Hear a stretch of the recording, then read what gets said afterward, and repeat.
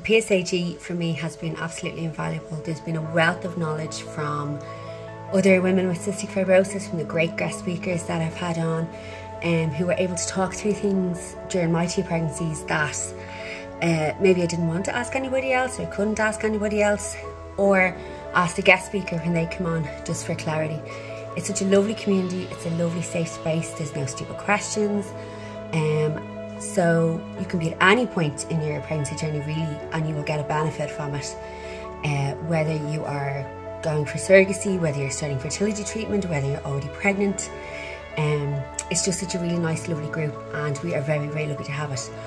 I certainly feel that I was very lucky to be a part of it, and will continue to be a part of it as long as they will have me. So if you are possibly thinking of starting a family, if you've just found out you're pregnant, if you have questions with surrogacy, fertility treatments, please do come along and join us.